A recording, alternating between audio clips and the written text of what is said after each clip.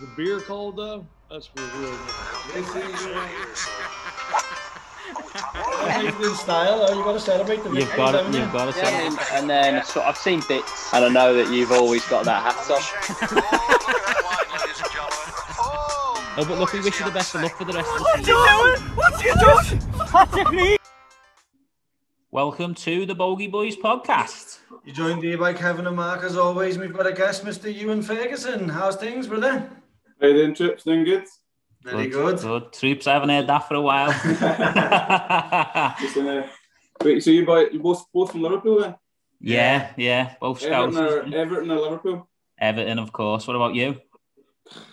You know what? I Celtic love football, so I'm such a neutral when it comes to the English Premier League because I love Rangers, so I'm a Stevie G fan. So there you go. But apart from that, I'm a neutral in English football. I love watching all the English stuff. When you support a team like Liverpool, Everton, or like Rangers, when you get so into it, don't you? When you watch another team, you don't really care. You just want to see a good game. Yeah, definitely. Isn't it? Yeah. With the start there, I feel like we're on your podcast. No, I can chat. Brilliant. I think that's the first question we've ever been asked. I know. Oh, really? Yeah. I know. I'm good at it. If it all goes tits up, you're always got a job with the Bogey Boys anyway. Exactly. I'll sit in between you, answering the questions, how's the office? Sick, man. How's things at the minute, mate? All okay, yeah? Golf-wise? It's been quite good. My flights have been cancelled to Dubai twice now. I'm supposed to be going out there, practicing and getting ready for first tournament was supposed to be Oman, but that's been took off the schedule. First tournament for me, sorry. And then South Africa a bit early on in the year. 3 Challenger events there took off the schedule as well, just because obviously everything that's going on. And then so every time I get excited to go away or something like that, it's taken away from me. But no, that's just the way it is right now. And obviously a lot of people have got it tougher than me, but I just can't wait to get going, start golfing again. What's the golf this set up in Scotland like now? Are we under the same rules as England? I think I've seen. Yeah, well, we're allowed to go to the range and stuff like that, which is good. At least we can still go. I can still go to like my local course and stuff like that. You can't really putt and stuff like that. It's soaking and the greens are gas now, but it's a good. At least we can still go. I spoke to a few English boys down your way that are like, I can't even go to the range. Can't do nothing. Must be pretty tough. So I'm lucky for that. I'm grateful I can go to my local range and hit balls. Yeah, definitely, mate. Definitely, yeah. So, what is the first tournament for you? It's looking like right now it's maybe Qatar Masters, which is the 11th of March. So I'm looking forward to that. It's not too far away. I'm probably going to go out a week before into Dubai and practice a bit.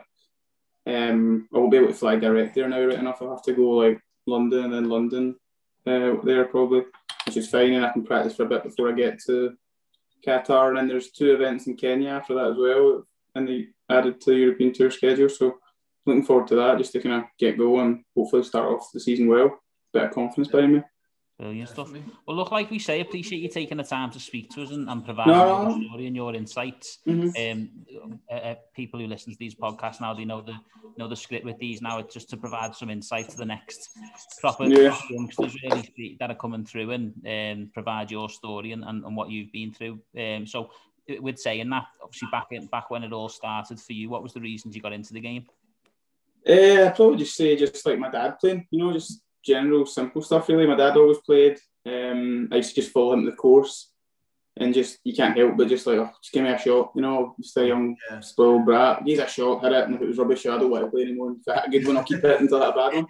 But no, it was good. I just enjoyed the kind of watching him. My dad was quite good. He got down to +2 and won like club championships. He was getting like course records in the areas and stuff like that. And I always thought that was dead exciting that when he went to a course and stuff, people used to like say, there's Mark, he's a really good player. And I used to think, that's my dad, dead excited. And then you just kind of got on with it. And then I started playing quite well and just kind of took it off from that. Yeah, brilliant. So when you say quite well, what age are we talking? Have you got a handicap and stuff? Or? Yeah, I mean, I'd say when I was like 12, 13, I started playing in like national events, like Scottish tournaments and stuff. But like obviously at my age group. So I played like English under 14s and which was so big at the time. Everyone from all over the world were coming with their like national teams and coaches and psychologists and stuff at that age. It seemed like mental. Yeah. And then we used to. I remember finishing second in the Scottish under-14s, and that was quite a big deal at the time. And then like got called up to like play for Scotland against Holland, over in Holland, and it was just like, oh my god, this is going really well. And then you just get excited, the buzz off it, and was that the first time you were introduced to the Scottish national team? Was it around then? Yeah, 14. Just playing like. Well, it seemed at the time they were massive deal, the matches. Now looking back, but to be fair, they are quite a big deal because I played against people then that I see now, like on tour, and it's like you can still remember playing against them, and it's like sometimes when you walk by me, you always remember beating them. Even then, even though you're only like 14, but there's always needle in this game, isn't there? Yeah, it's one of them though. It's when you're under 14, what else can you really do? It's the pinnacle of what is put in front of you, really, isn't it? Yeah, exactly. It's just, and then you just keep playing and trying to get better, and then when you start playing again in these big events, you kind of just strive for more, don't you? Yeah, definitely. So talk to us a bit about the Scottish setup then, because we've had a lot of professionals on these podcasts who are boys in the English route. What was the Scottish boys like in general? It was an amazing setup. It was really, really professional. Like, first of all, you have to get in through results. I won like my county championship as well when I was like 14, and that got me into like the Champions of Champions, which is all the county champions of the Scotland play in these tournaments, and you play well in there, and then like all these coaches and stuff, they're all come to watch you. And I remember a few guys now that I'm quite close with used to feel like they're nervous when they were there because they were like, "Oh, this is to get into the national." Like they're watching me, and which is all a good part of dealing with pressure and stuff growing up. And when you get in, it's put right through to you, like doing your stats. You're dealing with psychologists. You start off learning like S&C stuff, even though you're not really that into it at that age. Even now, I remember like learning stuff about doing it now. I remember learning that all through since I was 14, 15, going all the way through the national setup. And then so you start off in like the under 16 squad, then you always want to get in the under 18 squad because they get more kind of like perks, more balls and clothes and hats and stuff, and you go, I want to get that stuff. Yeah. And then when I got to like 17, there was like the top three juniors got to go with the men's squad to Dubai for a month's training camp, which was a big deal at the time, like all the month of November, I think it was. So I got that, went there and went to Dubai for like 3-4 years in a row. Every winter, just like practicing with the team there. Then I started traveling South Africa, Australia, and with the men's team all the way through. And it's quite good as well because when you go with them, you kind of get linked in with Adidas, and you get to choose like Titleist and tailor-made for like balls and gloves. So like, which helps out a lot when you're a young kid. You're getting all with like 20 dozen balls a year and like 30 gloves, so you don't need to pay for all that stuff. So it was quite a big help. Yeah. It's gearing you up as if like you are a tour player, but on a smaller level, really, isn't it? Definitely. It definitely felt like you're a tour player as well. I played tournaments all over the world as an amateur, like Australia, South Africa's, and all the countries in Europe, all their national tournaments. And you feel as if like this is your tour, it's a tour. And also, I was a full-time amateur as well, so it felt like a job anyway. Yeah. So it did, even when I turned pro, I didn't really feel much to really change, just because I was already living a kind of pro life, trying to get better every day than like I am now as well. Yeah, well, talk to us about those big tournaments then that you've just been mentioning there. You're traveling the world and playing the tournaments. You're talking like the big amateurs, like the USAM and the Australian and stuff. What is that like? Unbelievable, yeah. Playing these tournaments, playing against some of the like guys now who are just like proper killing it. DeChambeau's and Langasks, and obviously grew up playing with Robert McIntyre, who's obviously just 40th in the world right now or something, and just best lefty in the world now by right. Best lefty in the world, yeah. And he's just playing amazing. So there's so many stuff like that. When you even like seeing him playing really well, played with him since I was really like, we were on the same setup playing all these tournaments when we were like 13 years old. Yeah.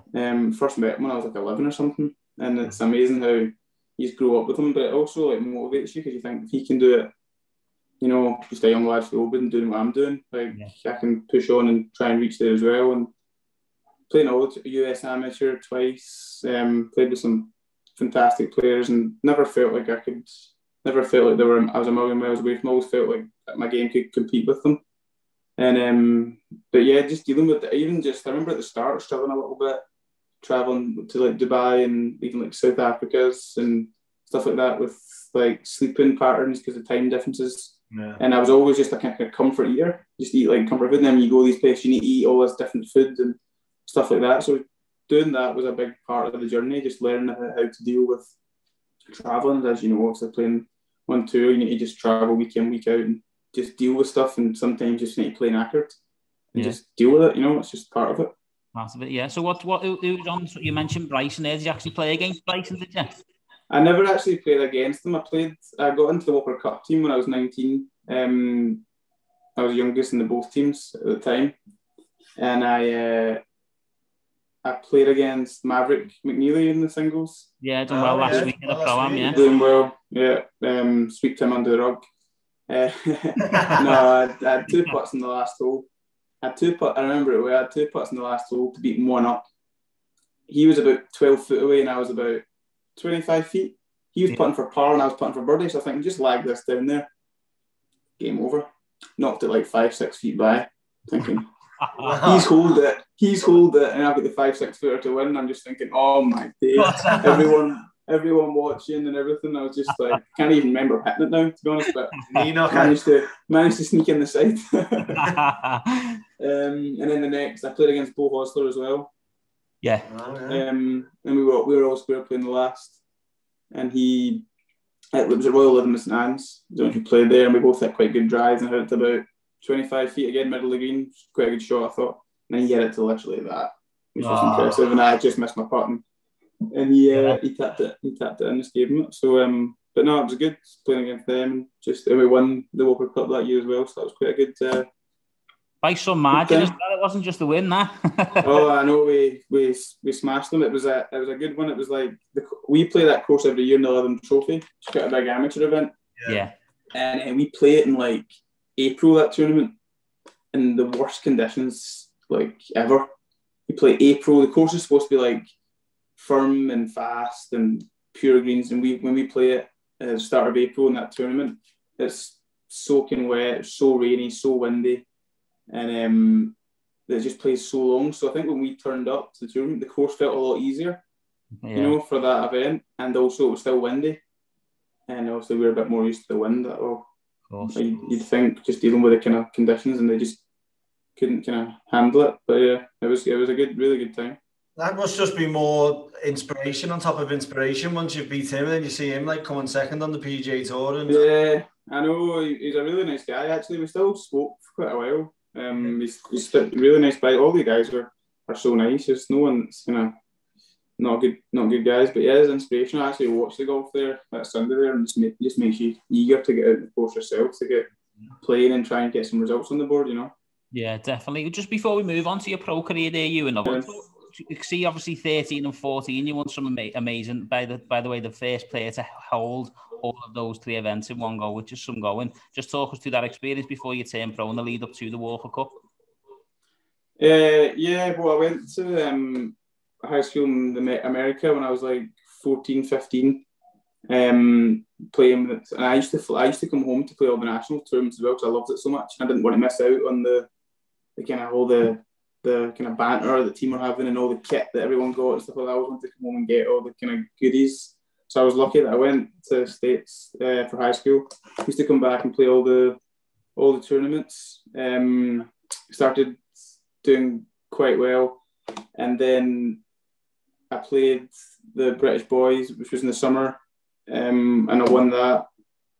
And then a few months after that, I won the Scottish Boys Stroke Play. Yeah, which was quite cool. And then the next year, I won the Scottish Match Play Championship as well. I held them all, and then I was the first person to do that. I don't know whatever, since so long or something. Yeah. But no, it was really, really, really cool.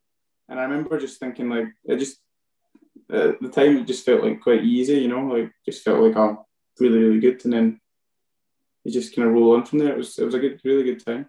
Yeah. What was the reasons for going to high school in America? That's a bit of a different one that we've never heard before. Yeah, I went over just literally because the weather in Scotland was so bad. That was the first reason. I just thought I just need to get out of here and practice and try and get better. And that was my initial plan, was to go to college in the States. Yeah. So I remember playing a junior event, like an American junior event, at the Gainesville, where the Florida Gator School is. Yeah. And one of their kind of coaching system watching me. And they seemed like quite keen on having me go to the Florida Gator School college system. And I was really keen on that.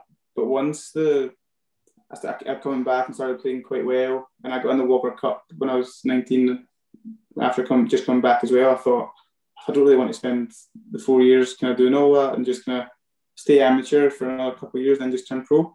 So I did that. Don't know if it was the best idea or not, but at the time it just felt right, and it's worked quite well for me so far. So I'm not really getting complaints, and it was just the initial plan was to go over to the college system, but after doing the high school there, I just thought, can't bother. It's 1 or 4 years of schooling, Yeah. Whereabouts did you go to high school? I went to Hilton Head Island in South Carolina. Oh yes, yeah. I've been there. Where the heritage is there and stuff like that. What are you saying? There's more golf courses than houses on Hilton Head Island. Oh, it's crazy. It's like all the houses are on golf courses, I think. It's true. It's like tree line with houses. Yeah. Like, oh, where do you live? And it's like Oyster Reef, and I'm like, oh, on that golf course there. You know, it's like, where do you live? Wexford on the golf course there. It's crazy how it's just so, it's like golf heaven. Yeah, golf paradise. Yeah, definitely. I've played at Wexford. You played at Wexford, yeah, unbelievable, man. Yeah, the courses there, every course there is just so good. They don't know how lucky they are. I've still got some friends there that play as pros now as well, good players, and they're over there practicing right now and like putting videos on Instagram and stuff. I'm just thinking to myself, they do not know how lucky they are. It's just unbelievable. Get the block button on. I know. And I'm at the bloody range, blowing a gale, pissing a rain, and I'm just grinding away. It's crazy. Definitely. So you make the decision to turn pro then in 2016. What was the obviously by the time you'd finished the Ryder Cup at the end of 15, what was the reason for the delay in turning pro for a year? Did you just want to try something more out, or? Yeah, I just felt like I was still a bit young and stuff. I was just turned 19. I just thought, just chilling and just enjoying the ride, just keep trying to get better. Yeah. And then I played another year as amateur, played quite well, and I was going to stay amateur and try and make the next Walker Cup. But at the time, I was looking at getting an invite to the Dunhill Links Championship and a few like European Tour events and Challenge events. I was already playing Challenge Tour events as an amateur as well that year. Yeah. With invites, and did quite well, making cuts. And I thought, I feel quite good. And then I was going to sign with TaylorMade and Adidas. I just felt like it was just after another year as an amateur. I was 20, and I'm going to get an invite to Dunhill Links Championship, European Tour events, which everyone wants to do and play these tournaments, isn't it? And I thought, just go for it and see what happens. And then I remember starting out these tournaments like Dunhill. It's a 3 rounds. You play 3 rounds on Kingsbarns, Crown of Stay, and St Andrews, and then the last days on St Andrews. And I've played all these courses a million times, just obviously being from here and going to St Andrews since I was a kid. And I remember getting an invite and just being so excited. Got there on the Sunday morning, just played around on the range, hitting balls, because I was so excited that pro debut, I'm playing Dunhill, and I'm hitting all these balls, and next to all these like stars of the game, or whatever I thought at the time. And then I remember the tournament starting, I was just knackered. I was just knackered. I'd played so much. I remember like just playing so much, and it was just crazy. Like now when I look back, it was all a proper learning experience, because like I know what I'm doing. Like in the amateur tournaments, I'd never just play, go to the range, go to the putting green, just stay there all day, because I was like, you know, in the van, the tour vans and the TaylorMade van, getting my Adidas stuff, getting my TaylorMade. And now I know what I'm doing. You know, it's like I know a routine what works for me, and just stick with it. You know, I'm a bit immature at the time. You know, when you played the Walker Cup then, and you've obviously stayed down. Ryder, Walker Cup, sorry, yeah, he said Ryder. Yeah, he said Ryder, didn't he? Yeah. Yeah. I'm so glad that you just said that, because I was full of I'll boss that. So you know you played Walker Cup there, and then you've stayed amateur. What sorts of how are you funding that? You've got sponsors or like, you know, because we've got this is professional. It's all about money, you see. So we're just wondering.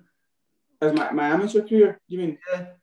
The Scottish Golf Union at the time. They're still at that day, yeah. Yeah, they funded everything. They funded me going to the US Amateur. Wow, they funded me just playing everywhere, and so lucky. Like, at the time, I didn't even realise how lucky I was. I just thought, oh, just going to play tournaments, well, and that was it. But like now, when I look back, I think so good, so lucky. Even I know the Scottish Golf Union isn't as strong now. They don't get the kind of government funding that they used to, right? And some of the guys don't get as lucky as we get with like the tournaments, and even like the kit we used to get was incredible. And so it was them. They funded everything for me, like going all the way to like America and all big tournaments. Even when I went myself, not even with the team, they funded it all, which was very lucky. Yeah, that's fantastic. That, yeah. Mm-hmm. And they when you start as well off with them, they like assign you to a coach in your region, which is a Scottish national coach. I got assigned to a coach at the time when I was like 13, and I'm still with him now. And it's just like the habits you do, like the same kind of stuff, the kind of similarities in your swing. Yeah. And it's just so it was a really good setup when I was coming through the. It's not luck though, is it? Because obviously they can see something in you, and it's paying dividends. That's the way. Yeah. Isn't it? So yeah, I remember doing like some tournaments, and I had to go to like a talent ID day. It was a massive deal. I was so nervous in the car on the way down and stuff like that. Like, oh my God, talent ID day today and stuff. My dad was like, just be yourself, just swing it the way you swing it and stuff. And I remember kind of thinking, I was so nerve-wracking after a few hours. But then, once you get in and you get your coach and you just start working on it together, it just feels like a wee family. And you start off your little team. Yeah. And you just kind of work on it together. And the coaching, still with my coach was brilliant. Yeah. And how did you find that transition then from amateur to professional when you made the decision to go pro? Was it a big change for you, or was it just natural? It was. I found it quite hard at the start, to be honest. I found the main tour starts that I got like quite stressful. I remember thinking it was so brilliant being there, but like I wanted it that much that I wanted it every week. That I just found it like I just tried so hard to do good. Yeah. Like rather than it was just like I'm just here for 1 week, you know. It was like I've got an invite, like you know, you get an invite like last minute, or you're into like Qatar Masters, and it was just like, oh, you get there, and it was so good that you just think, I just want this now, and I feel like you just put so much pressure on yourself to do well. That's why I always get quite admire guys that kind of start off with some like invites on the main tour and just take off straight away, because it's like it is quite a lot of pressure, and it's quite a lot of kind of demand of the week as well, because you can't just, people are like wanting to speak to you, and you need to deal with like the kind of people around the tour, and you don't even know where to get your stroke saver and stuff like that, you know, and you're just kind of like, you know, trying to figure it out. And I did quite well in a couple, but I remember finding it quite stressful that and then I started getting invites on the Challenge Tour as well. 8 invites I got on Challenge Tour and did a lot better there.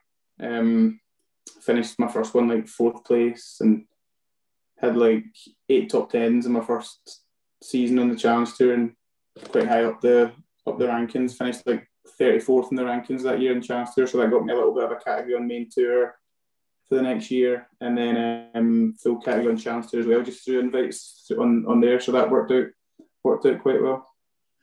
Would you put that down to age then? You know, because you're quite young, aren't you, when you're coming off Walker Cup to pro?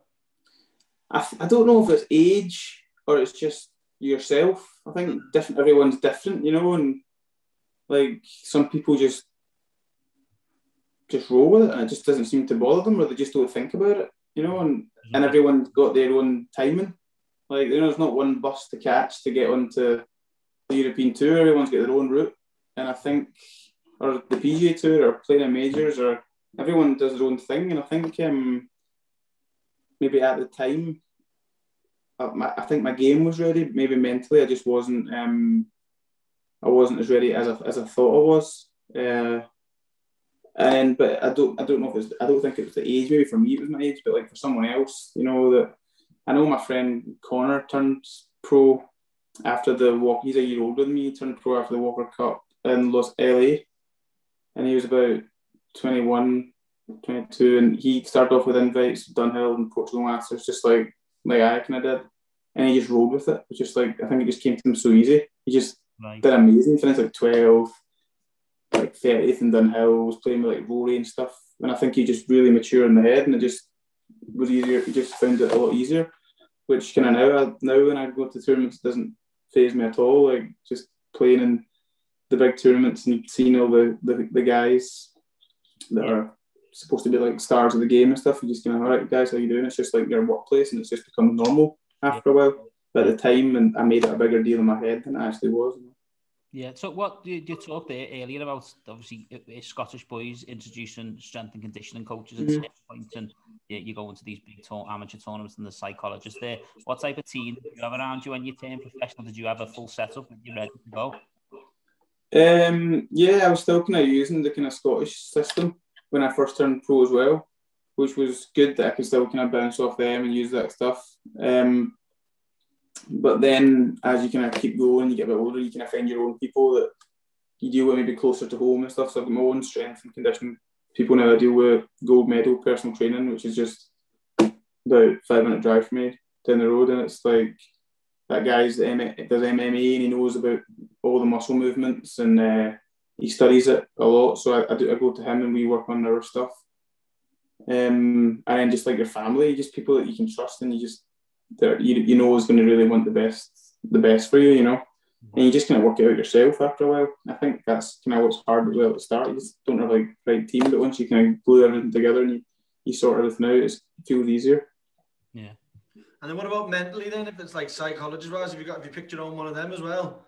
Or are you still with I've tried to do some stuff before with that, with like psychologist stuff, and I always felt like it's quite good, but in the end, I always feel like it just comes down to yourself, you know. And there's only so much someone can tell you before in the end you just need to tell yourself, right? Yeah. Embrace all the moments and just don't want to swear, but just get on with it. You know what I mean? Effing get on with it and just focus, and that's it. There's no kind of right way or wrong way. You just need to pick yourself up and go for it when the going gets tough. And having just like honest people around me, just like my dad, my brother, my mates, just saying, fucking go for it. Yeah. Say, all right, that's good enough for you. That's good enough for me. So maybe if I find someone and when I start doing better, and maybe find someone else that's kind of works really well with other players, maybe that will work for me. I've not really dealt with anyone that's made a big difference so far, though. Psychologist wise, yeah. It's all good saying that you're going to see a psychologist, but if they're going to tell you to forget your bad shots and you're out there and you're on your own and you your bad shots, it's hard to implement, isn't it? I don't know, especially when you're Thomas lost in your club away. No, but it's true. You just need to just go on with it and just deal with it yourself. I think after doing it for a while and making the mistakes, you kind of learn from yourself and just that's it. Yeah, you need to make mistakes, don't you? So you know, but that didn't work. Or that works. You know? Yeah, definitely. Yeah. So on the season coming up now, I can see you've got a category 18 exemption. Just talk through what just because I know there's different categories in the European Tour. Yeah, so I got my category. So not last year, the year before, it's the top 15 on chance to get their full card, which goes into category 15, which gets you into basically all the events on the main tour. I finished 25th on the rankings, so it goes from 16 to 30. Go category 18, which is just behind the Q School guys. Okay. So I get into maybe half the events.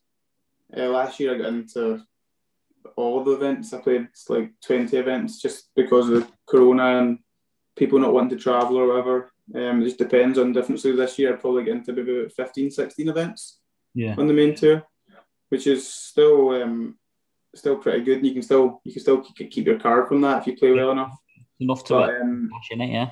Yeah, and keep your card. But I'll probably, obviously with that, I've got my full challenge tour card where I can play where I want, and I'll play both, and then decide what one I'm starting to play better and then focus on it. You know, focus on that rather than trying to chase the two chickens. I think that seems a bit difficult and a bit kind of reasonable. I'd rather just focus. Well, I'll play a bit both to start, and then whatever when I get my results on, I'll just focus on it and just dig in. But maybe if I'm playing start off well on the main tour, I can focus there and try and get a card. And if I start off well on Challenge Tour, I can try and just top 20 this year on Challenge Tour for the main card as well. So I might just focus on there and try and get a card on a full card from that side of things. You'll get the full 15 category with that, will you? Yeah, top 20, I get the full 15. So, and then if I start well on main tour and it's top 110, I keep their cards. Right? So might just do that, but it just depends on your results and how you're doing at the time. Of course. Well, it's interesting that you're saying you're talking about playing both tours, because we've spoken to a few people that said that the Challenge Tour, like you need to make a lot of birdies, and on the main tour, par and stuff can be a good score. So then we spoke to Chris Hansen. He said main tour suited him more than Challenge. So have you found that? I totally know what he means. Like on the main tour, like the cuts are probably higher. Like you shoot you can not play great and shoot like level 1 under, and you make the cut, and you think it's made the cut there. Like but in the Challenge Tour, it's like sometimes he cuts 4, 5, 6 under. But I would say that's just because the rough's not as thick. The greens complexes are a bit flatter. It's more resort course. Yeah. Still really nice, good, tough courses, but you can hit a bad drive and still make a birdie. When on the main tour, you hit a bad drive, you're probably going to make a bogey unless you can pitch it out and get up and down, Yeah. But I would definitely agree with Chris there. I've played with Chris and met him a good few times on the Challenge Tour when he was playing. And yeah, it's true. On Challenge Tour, it's just a birdie fest. But on the main tour, it's just ticking the boxes, getting the fairway greens and pars. Par can be your best pal. Yeah. And is that what you're just going to do then? Just go, obviously, play them and just see what game you're bringing to the table and then pick a tour? Yeah, definitely. Like I started doing quite well on main tour last year for a few events and got invited to like Scottish Open and did quite well there and played quite well drama and a few tough courses. And if I started to do that again, I'd probably just stick with it. But you just need to wait and see how things go and how you're performing at the time. Well, I was going to ask you about the Scottish Open there. Is that your first ever Rolex Series event? Is it that one? And how does that compare to just a normal event? Because obviously you get all the top players in the world turning up to that one, don't you? Yeah, I mean, you get all the top players anyway, but you just get a few extra ones, and that just because the money's more there. So that's the big difference, the money and the Rolex event is playing for $8 million, which is a lot. But the week before I got in because the week before I played quite well in Ireland.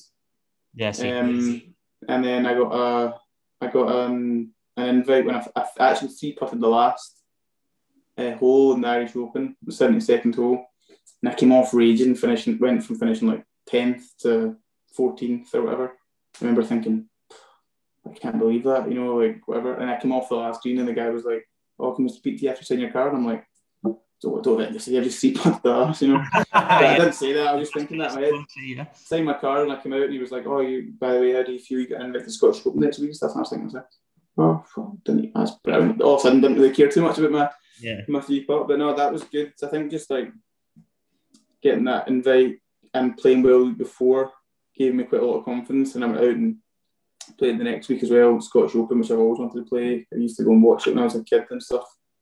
And playing there and playing with some big players and playing quite well, it gives you a lot of confidence. Okay. I remember as well, like my dad really wanted to come to the practice rounds and watch and stuff like that. So he came with me, and I was walking down the range and stuff, and I seen like Eduardo Molinari and like Westwood and stuff, and like some of these top players. But I just played with them a couple of weeks before in Valderrama. Yeah. So I walked, and my dad was like, "Look, there's," and they were like, "Oh, Ian." My dad's like, "How the fuck do you know them?" which is quite good. And I was like, "Oh, you come on, you keep your head on," because I've like played and stuff. Like it does make you feel a bit more comfortable though. Like because when you start playing the tour, you play with the guys, and you kind of starts to not bother you as much. I remember I think that was quite funny. My dad was like, "There's that," and they were like, "All right, Ewan." And I was like, "Fuck, you know him." Which is quite, Yeah, quite a good laugh. And then he went out and... No, he had this David Shacklady, and he went on to the seniors tour, and then he was playing with his idols, and he realised that they were just humans. Who's that? David Shacklady, his name is. Yeah, I know. That is what you realise. They're just so normal. And I've actually played with David. I played with him in a mixed challenge event, Staysure event, That's sick. Women's Ladies European Tour event a while ago. And I remember him talking to him about that there as well, saying like how much his life's changed and stuff, but just going out there and just realising everyone's just dead, not like really normal people. And it is true. I even just myself, just playing with some of the top players now that win on the European Tour, you can think, even just like guys like Lucas Berregard and Torbjorn Olesen and stuff like that, like really, really good players who went on the tour, and then you can play with them. You think like, I think I can do this, you know, I can compete with these guys, and you realise they're just normal, and they do hit bad shots. At the start, I remember thinking nobody hits bad shots. They hit just as many as you, but they deal with it better, you know. Yeah. As well, we just interviewing a few like top players. We're realising like they're just normal lads, and we just have a little chat. And the way you walk, I've got a category, I got this, and I'm half sitting there thinking, I'd love to get a category. Yeah, I know. There's a lot of work behind the scenes that I don't think people realise, and a lot of blood, sweat, and tears that people say just to get there in the start, But yeah, it's like golf is. It's the same. I even speak to people in my local range. They're like, "I hit rubbish." And I was like, "When was the last time you played?" They're like, "A couple of weeks ago." I'm like, "That's the thing. I'd hit rubbish as well if I didn't play for a couple of weeks." Yeah, exactly. With golf, you just need to be practicing all the time, working on stuff, thinking about stuff just to get better. It's not a game where you can just like chill and have a couple of Coronas like you boys are, turn up the next morning, shoot 65. Got the good life, yeah, by the sounds of it. You're getting an invite. So obviously before you three-putted that, you were obviously already getting an invite to the Scottish Open. So how does the invite work? Like who did he pick? Like how's it? Do you know? Yeah. I think the sponsors and stuff like that, the people who run the tournament, they only get a limited amount, and I actually know how I get in because I met the guys the next week, the American boys who run Renaissance and run the tournament. They had 2 sponsored invites left, and my friend Connor Syme was looking like getting an invite, so I was thinking maybe I'd have a chance. But he was looking like getting an invite because he's quite a high category, but he was also playing really, really well that year. He'd finished like being in contention like a bunch of times, and he was going to get an invite because Justin Rose was thinking about not coming over from the States. There was a tournament the week before. Yeah. So it was kind of relying on him.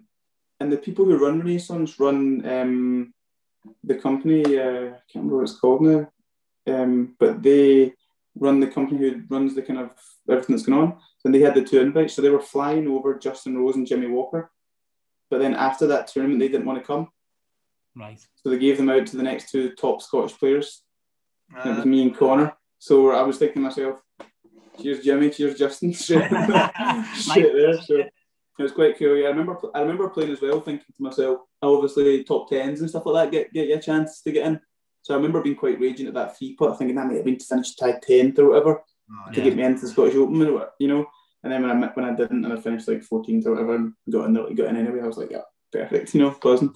And it was good to go into that tournament coming off a back of a bit of form. But invites, it's politics and sponsors and who you know, and it's tough. But the invites are always merited. To be fair, it's not, although it's politics and stuff like that, they're always merited. Like guys who are top players get an invite because it's a sponsor and they do things for them, or it went to me and Connor because we were the next 2 top Scottish players. You know, so you need to earn it at the same time.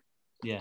Definitely. There is some sort of order to it, like it's not just the mates coming up. Yeah, exactly. It's not just like, oh, he's Tom, Dick and Harry's are playing. You know, it's just it is structured. There is a structure behind it. So yeah, though it's good though because those opportunities can be life changing. Because like you say there, and I know we didn't have the Open this year, but normally as is the top 2 or top 3 out of the Scottish Open get a place in the Open, don't they?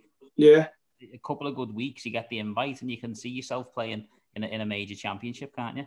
No, I know it's amazing, and even like me that week, I played quite well and I finished 30th or whatever. And with that event being a lot more money, you get quite a big payday, and all of a sudden you're a bit more chilled. You've got you've made a little bit of money that you can go and play, and you've got a nice car. bit more relaxed behind you. Buy a nice car. Buy a nice car, exactly. You just feel though, good. You know, especially with last year with COVID and not having as many events, it was tough. Yeah, that was good. And then I see there. Obviously, you signed with Modest Golf, didn't you? We've been doing some research on Modest Golf because we really like what they're doing. What do you think of Modest Golf and what they're doing with the game?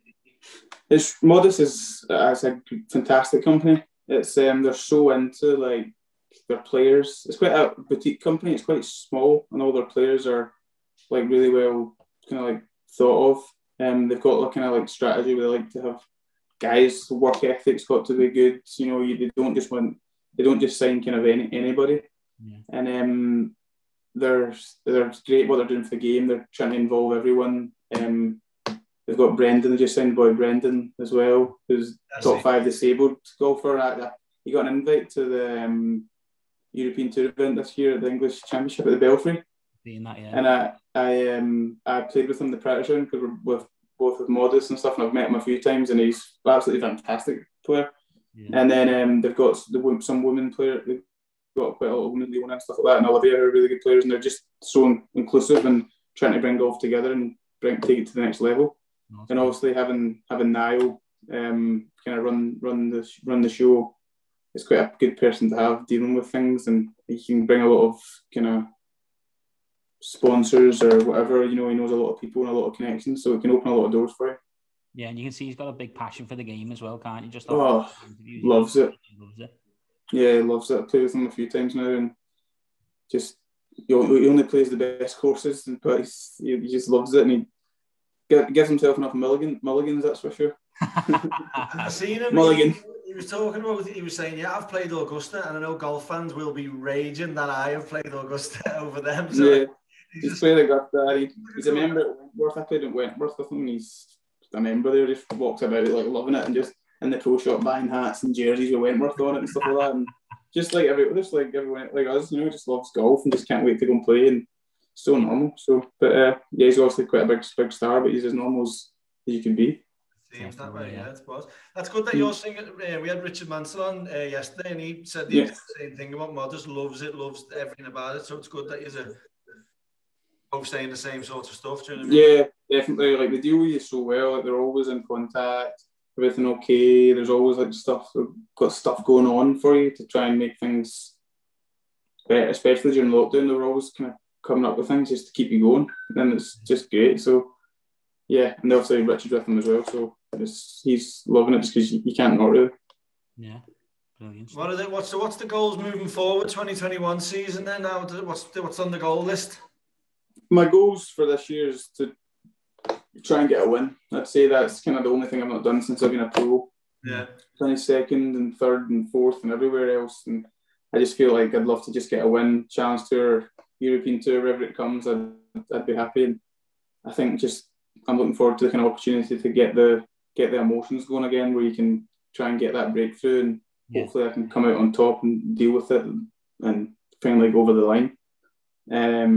And that's definitely my main goal just for the year. Like anything else, I think if you win, you're playing well, everything else takes care of itself, and your golf does the talking for you. So I'd say that's my definitely my goal, and then everything else will take care of itself. Now, we jumped the gun on the goals question. One thing we need to ask you, what's your most exciting time as a golfer? Most exciting moment as a golfer? I would say, I would definitely say Walker Cup. When I held a couple of putts in the Walker Cup was just so exciting. Nice. A couple of incredible memories. I won like the boys amateur as well, with family being there and a lot of people watching. Dealing with kind of everything there was exciting. Then as a pro, just like my dad coming to watch me in the Scottish Open, getting an invite that week, playing well, coming just driving a couple of hours home, and people being waiting for you at home and stuff like that. I'd say that's my most exciting times, just when everyone seems involved and your team just gets a lot of joy from you doing well. I think that's definitely my most exciting times as I go as a kind of junior, amateur, and professional for sure. Yeah. You know, see, we spoke earlier speaking about the rise of Bobby McIntyre and obviously what he's done in the game, getting into top 50. Bobby, yeah, that's what we call him. He's best mate, so man. He's got you on toast there. He has got me on toast. Is it hot in here or what? Yeah, big Bobby, best left-hander in the world. So obviously his rise speaks for itself. We've seen that. Do you look at that and are you thinking Ryder Cup this year? Are you thinking good start? Is that even contemplating your mind at the moment to think good season? No. Push it or not? Is that no? I think you just need to be reasonable as well and know that where my status is and stuff like that and the amount of players and how good the standard is. I feel like you need to build your way to do that kind of thing. It's not something that you can just be like boom sudden. Like when I played Walker Cup, I kind of like played well for a couple of years all the way until it was like grim. It's not like you can just go bang bang bang. Maybe you could, but I feel as if you need to work your way up to it, like Bob has and like everyone who will be in that team would have done. Just the way it is. But no, I'd still love to play in the Ryder Cup one day, and hopefully not this year, but in a couple of years. Yeah. Notice you called him Bob there. Does anybody call him Bobby? Or is that just me? So I think you can call him what you want. I call him a lot worse names, that's for sure. His name's Robert. Okay, Robert. Yeah. You call him Bob, Bobby. Nah, he's not. I think you're thinking of Bobby Firmino. Maybe. I'm never thinking of him. Yeah. I love it when Mark gets battered by everyone. Love it. But we won't take up too much of your time. You and me love talking to you there. It's been such another easy chat. We love meeting people. It's brilliant. No, it was good fun. One more question. We always ask that we're building up quite a repertoire of or what do they call, like a category of people that are going to be playing in the Bogey Boys Golf Day that we're going to be putting on. We'll work it around the tours. If you're there, the invite's there if you want to come down and play. 100%. I'd love it. Yeah, it'd be great. Can't wait. Where are you going to play? Probably From the all, that'd be great. Yeah, that'd be great. We'll have a no, that'd be good. Let me know when it's on, and I'll make a trip. We will do, yeah, 100%, mate. Yeah, appreciate. Cheers, guys. Appreciate you taking the time. We wish you the best of luck this season, mate. Hope you do get that win. I'm sure you will. Thanks very much, guys. Cheers. Nice to meet you. Give Bobby a little message for us there. Say we want to chat with him. I'll give Bobby. I'll pass your number on to him. Saying he's a good mate now, right? That's it. Yeah, there you go. Cheers. Thanks, guys. Yeah, you. Bye-bye now. Bye-bye. The beer cold though? That's real good. In style, you got to celebrate the You've got to celebrate. And then so I've seen bits, and I know that you've always got that hat on. Oh, but look, we wish you the best of luck for the rest of the season. What are you doing? What's you doing?